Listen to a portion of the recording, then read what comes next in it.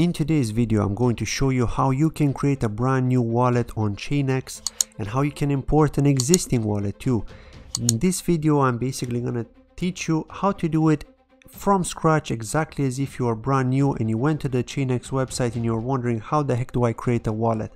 So it's going to be explained in a very simple way, step by step, so make sure to follow through, pause the video if you need to, and that should basically help you get staking, also of course setting up an account and claiming your interest in compounding. I have done a video on compounding, which is very important. I think it's crucial, especially with the SherpaX airdrop of the KSX token coming up very soon, likely in March or April of this year, when SherpaX, which is the sister network of ChainX, is going to bond to Kusama. Now, so the first thing you do is, if you go to the website for chainx.org, you will see the wallet tab here. When you click on the wallet tab, you will see this exact same page that I'm seeing here, where I've got no wallet set up whatsoever. So the first thing we have to do is we click on add account, we give it a name. So in this case, I'm going to say text underscore ChainX. Now we have the mnemonic seed here, which is the 12-word passphrase. You need to make sure you write this down and keep it safe somewhere, not to lose it, because if you lose this, you lose access to your funds if something happens to your computer. So we copy this because this is a test, so I can just copy it. I'm gonna save it here because we'll need it for later, and we assign a password. Now make sure the password is strong enough. Now it doesn't really matter how strong the password is, because one of the things that you can do is you can actually export this account to a file. But if you want to export it to a file and then you later want to import that file, you will need the password which is associated with your account. However, if you have the mnemonic seed, then you don't care about the password anymore, because that's how you import your account and you can just set a brand new password. So now we click on next, leave everything as it is. So basically it just shows you here what the partial seed is with the spaces in between. Of course, you click on save, and here we go. Congratulations, you have set your brand new wallet on ChainX. So what can you do now? Well, assuming that you wanted to buy PCX, and again, this isn't financial advice, we're just assuming here that you are interested in buying PCX and you found this video and you want to know how you can send the PCX that you're buying from the exchange to your wallet. It's as simple as that, right? You go to MXC exchange, which is like the best exchange where PCX is listed on at the moment. It will likely get listed on OKX, maybe Huobi later this year, maybe even Binance. It all depends on how the Polkadot system evolves and how ChainX evolves too. But for now, on MXC exchange, the link can be found in the description of this video. If you're interested in supporting this channel, I would appreciate it. You also get a 30% off the trading fees if you use my referral link. But all you have to do is you purchase PCX on the MXC exchange, and then once you do that, you go to the withdrawal section of that exchange and you have to enter your public address for your wallet, which is this one here. Now, instead of actually copying this whole address, all you have to do is click on this circle on the top right hand corner next to your username, and once you do that, it'll actually copy your address. So we can go here and we can actually paste this address just to show you how it looks, because we'll later need to use this again for the importing, to show you how you can import an account. Now, some of the features that you'll see here, obviously we don't have any balance yet, so everything is down to zero. Now this feature here with cross-chain assets and XBTC, this is related to the vault and the whole purpose of ChainX, which is the bridge between Polkadot and Bitcoin. So what's going to happen in the near future is that Bitcoin can be transferred over to the ChainX vault, which can later then be claimed as XBTC, which is an interchain Bitcoin token that can be used within the Polkadot ecosystem with the DeFi dApps such as Akala, or maybe with Polkadex, or with any other DEX on Polkadot where you want to swap XBTC for whichever asset on Polkadot you want, right? So it's as simple as that. Later on, if you wish to get your Bitcoin again on the Bitcoin blockchain, you can just claim it back again by doing the reverse swap from XBTC to BTC. And again, there will be mining interest as well. So for those of you that want to actually help supply funding to the vault, you can do so and you get paid in mining interest in PCX. So that's very awesome, right? Because it attracts people, it motivates people to actually supply liquidity to this vault in order to get that PCX. So how awesome is that? Now, the next thing I want to do here before we talk about the different features, I want to show you how you can import a wallet. So let's go here. We can see my wallet here. We click on these little three dots. We go to forget this account. So it basically gives you a warning here that once you do that, you'll lose it forever. Forget, and it's gone. So it looks exactly the same as it used to look before, as we can see here. So now what do? We go to add account again. We give it whatever name, doesn't matter, even test. However, now, because we already have that account with the PCX on it, we need to remove this mnemonic seed and we need to replace it with the mnemonic seed that we had generated the first time where we got our funds. Now, I don't actually have the funds on here, but it's just an example, just to kind of give you an idea. We enter the password again. We click on next, click on save, and here we go. Right, so this public address starts with 5, then we can see it's got a capital P, it's got a lowercase s, and it's exactly the same here, and then capital N, F, and capital N, as we can see, and it ends in SYZ, so it's exactly the same public address here. So we've basically imported it with the mnemonic phrase, even if we deleted this account. So just to reiterate, because some people that are new, like if you're new to crypto and you may be fearing that if you delete an address, then you're going to lose access to those funds forever, because you're associating this to like the type of account where you have to log in, and it's kind of the equivalent of deleting your account. Well, it's not the same, because with this, as long as you have that passphrase, you can always claim this, you can always import this into whatever wallet. You could have like 20 different wallets that support ChainX. If you import your mnemonic phrase into all of those wallets, you will have access to your funds, and you can transfer your funds and do what you wish with them from all of those wallets. So that's the beauty of the blockchain, that as long as you have the keys, you are the owner. It doesn't matter from which device, from which wallet, etc. Now that you understand that, the next point that I want to talk about is actually about staking. So if we go to staking here, and we choose stake over, now here we can see a list of all the different validators. Now you may be wondering, well, which validator should I choose, right? But again, you don't have to go by the ranks, and you can just choose whatever validator you want, because at the end of the day with ChainX, it's not like with Polkadot or Kusama where you have to actually pay commission to the validator. No, in this case, the validator gets money or gets funding from like PCX funding, from the block creation, because it's like with Bitcoin where miners are rewarded a block, which was initially 50 Bitcoin, is the same here. It was 50 PCX, it's still 50 PCX per block until May of this year, when it's going to get halved to 25 PCX. So it doesn't matter where you stake, because you are going to get that 42% return on your investment per year, which is quite huge, right? Until May. After May, it's going to halve, and you know what happens with halving, right? Of course, the price goes up. But again, this isn't financial advice, I'm just kind of reminding you. And not to mention that you'll also get that KSX airdrop. So there's all the reason in the world to stake and compound for that KSX airdrop, and also for the future of ChainX and what's to come. But if we go here and choose, say for example, any random node whatsoever, like Xbox, he's the admin of the ChainX Telegram group, so he's a very friendly person. A lot of people are staking to his node. So if you want to stake to his node and you want to make sure that he's got enough availability, because all of these nodes can get full, so if they don't have enough availability, you need to choose a different node. So you click on vote, and here we can see he's only got 17.6 PCX remaining, right? Now this is your account, and I've got 0 PCX, but assuming I had, let's say, 1 PCX, I could just choose 1, and then all I have to do is click vote, and then I enter my password, and then I sign and submit. Once I click on that, that's it, I'm staked, right? I'm canceling this now because I don't have any funds. But once you are staked, then all you have to do is go to staking again, go to my staking, and here we could see the stake. Now I don't have any stake here right now, so I'm going to show you how it looks like if you have a stake. Now this is another wallet that I have set up. So here we can see I have a stake.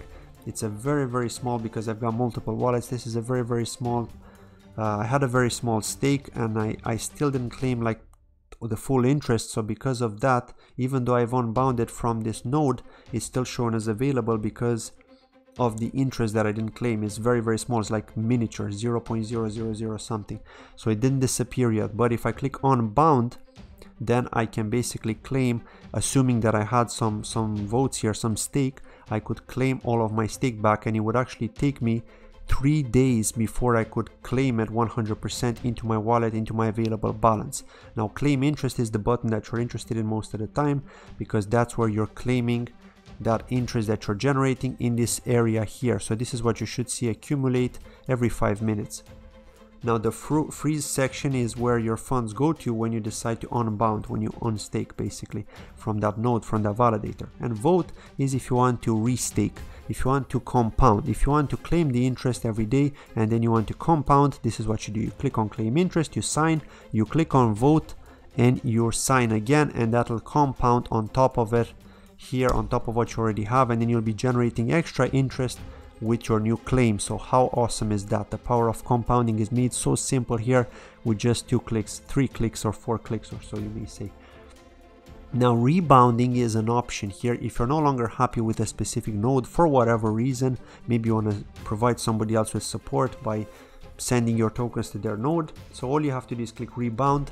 Again, you choose the node that you want to rebound to. So from Olympus pool to something else, you pay the fee and then it gets sent to that node. You can only do that once every couple of days if I'm not mistaken. I can't remember the exact number off the top of my head, but it'll actually tell you in block terms. So it'll tell you the next time that you can rebound is when the block gets to this amount, right? So that's how you'll actually know. It's all based on block numbers here.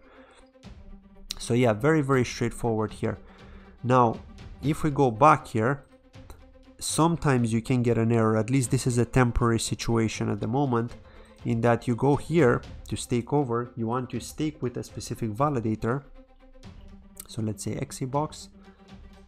However, you get an error, right? So what you actually do, well, in order to get around that error, you have to copy the public address of the validator or the validator address. So now I've got it copied to my clipboard here as I can see it. Now what I need to do is I need to go to the developer section, go to extrinsics, and again, this is just a workaround. I'm not saying that this is not going to work forever. It could, because this is the developer area, but you shouldn't really have to do this. When the ChainX devs are going to fix this error, you no longer have to do it. So you're using your selected account, which is the test account in my case. Of course, you're going to have a different account. You click the drop down here under the submit the following extrinsic, and you scroll down until you get to X staking. Select X staking, and now you select your target. You paste the address. You can see it says XEbox. You select it, and then you select the amount you want to stake. Once you type the amount you want to stake, let's say 10 PCX, you click on submit transaction, and once you do that, you enter your password, and bingo, your stake is going to go through. And then if you go to my staking, to the my staking section, you will see the stake right here. So this is the workaround for the moment to this error. This may not apply by the time you're watching this video. So you're watching this video maybe in a week or 2 weeks time. It's very likely that the developers might have already fixed the problem by then, so you'll no longer encounter this issue.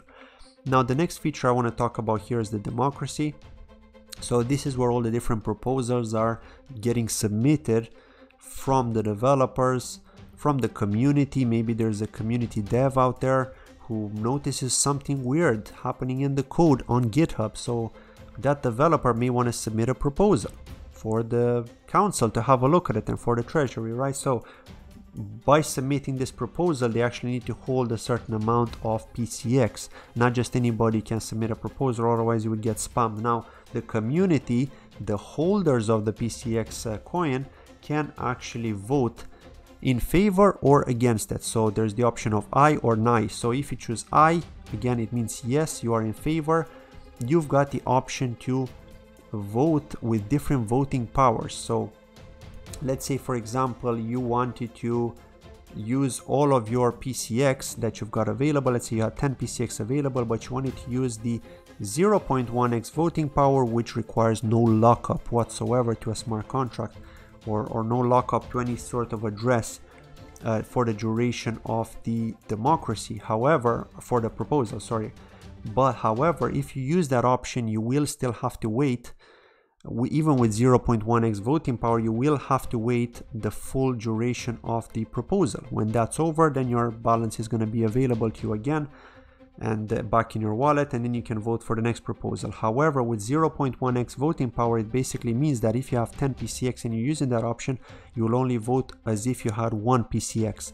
If somebody decides to vote with 1x voting power, then they'll be voting with their full amount. If they vote with 10x voting power, it would be 10x that amount, and so on. So basically at the end of the period of the voting period, which is like 7 days, then what actually happens is that the timer the timer goes on, right? Kicks off as soon as the proposal is triggered. So then when the proposal is when the timer is over and it ends, then the vote that has the majority is the winner. So then the proposal actually gets submitted and it goes through. I don't believe that the council actually takes a decision anymore, because the community would have already voted. But yeah, I mean, once the community votes, then that's it. I mean, the proposal goes through.